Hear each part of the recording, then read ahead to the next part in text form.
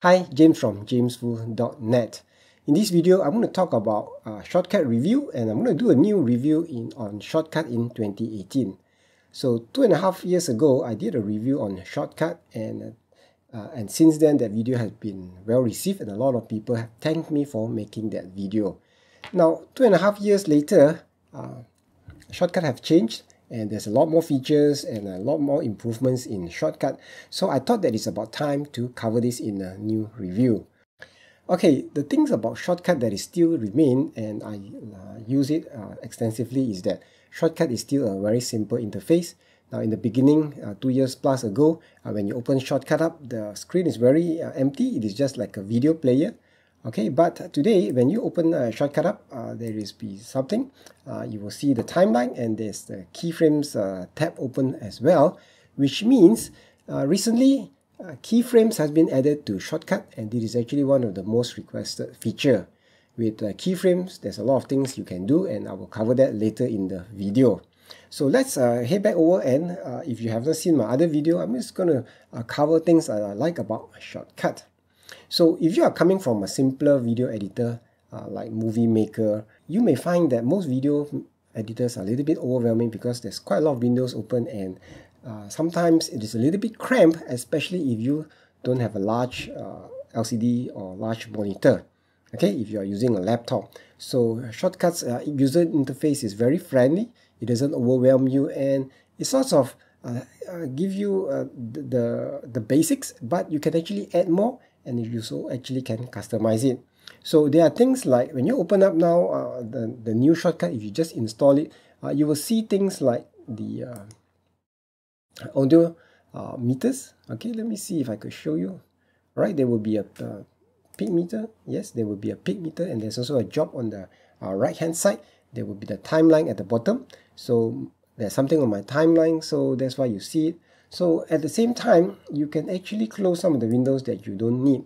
So for me, this is basically the screen that I use. Of course, I also open up the filters panel, and I also open up the playlist occasionally, okay, if I need it. So in this video, I'm going to need the playlist. Things that are still there that is very good, things like, let's say, simply creating transition is still there, very simple. All you need to do is to split the clip, or if let's say there are two clips, you can actually just drag and drop, and you have a transition over here. Let me show you what I mean. Let me just mute this, okay? So you have a transition happening there, and you can actually adjust the transition pretty easily. So I find that some of the more advanced video editors, sometimes they make transitions. Making a transition is a little bit hassle, requiring many more mouse clicks. You can still do multi-track editing, okay, picture in picture. All those are available in Shotcut. You can also do green screening or chroma key. All those features are available in Shotcut, and they are pretty good. So in the past, I wanted to explain something called audio scrubbing, but I didn't have audio track. So in this video, I'm going to show you what I mean by audio scrubbing. Let me just put this on so that I could hear myself. Okay, so when I'm scrubbing, and one of the most exciting things that I love, okay, so you can hear that as I pull the playhead, and it allows me to see where the waveform, and hear the exact time I want to, let's say, split the clip. Let's say, for example, I want to split the things that all people have been doing, including myself.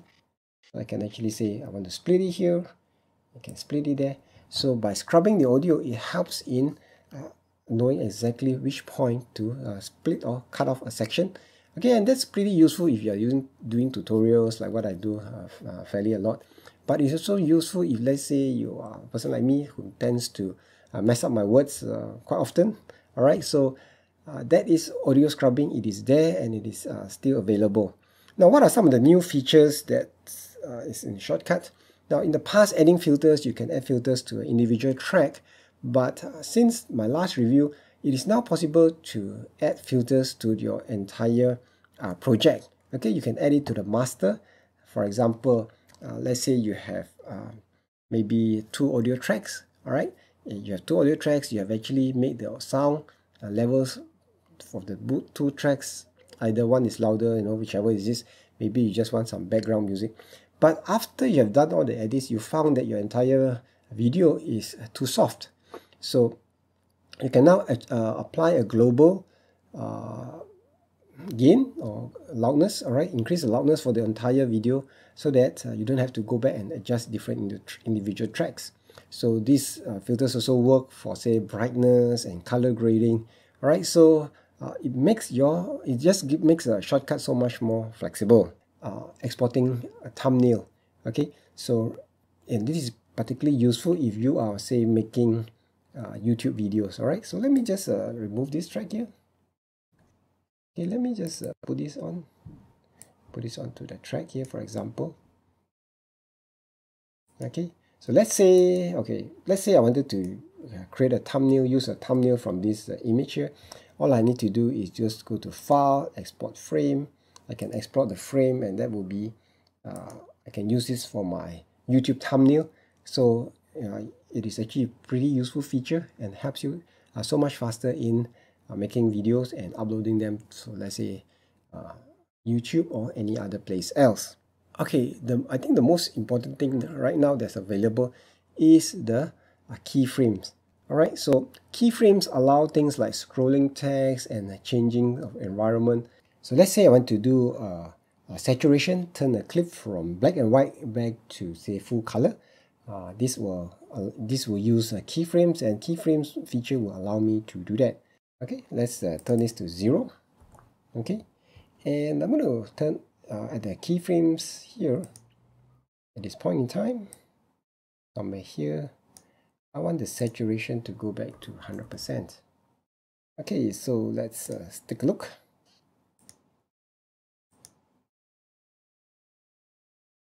Alright, so that's where keyframes come into the picture. Sorry for the pun. And keyframes allow a lot of other things. For example, scrolling text. It allows you to create movements, pan and zoom, okay, which wasn't available until quite recently. So obviously there are some things that there still need some improvements. For this particular version of Shotcut, for what I've been doing, I find that it is pretty stable. So let's see, this is version 18.07.02. So like I mentioned, Shotcut is actively being developed. So occasionally there may be some versions that are not as stable as you like, right? So you need to just revert to an older version or wait for the updates. Let's say, for example, maybe in 2 to 3 months, and then get the more stable version. So more features are being added. So I just wrap this quick review. Shotcut is not limited. Okay, you can do full HD or even 4K if your computer is up to it. There's no time limitation. You can do your video as long as an hour or more. I think that's about it, right? So if you haven't checked out Shotcut, please head on over to shotcutapp.com. There's a few websites, okay? One is shotcutapp.com, shotcut.com, shotcut.org. All those sites you can download. It is actually from the same developer. They are safe. I have used it extensively. I think it is almost 3 years now that I have been using Shotcut. So oh yeah, one other thing, Shotcut is cross-platform, so you can use it on Windows, Linux, and iOS, macOS, I think, right? So try it out. It's totally free. You can check, and if you don't like it, you can always just uninstall or delete it, right? No problems. Okay, so thanks for watching this video. I hope that this video has helped you, and I want to wish you all the best in your video projects. Alright, so if you haven't subscribed to the channel, please do subscribe. And I also have a course to teach you how to use Shotcut from A to Z step by step, and that is an 1.5 hour course. Thanks for watching. This is James. Until the next time, bye bye.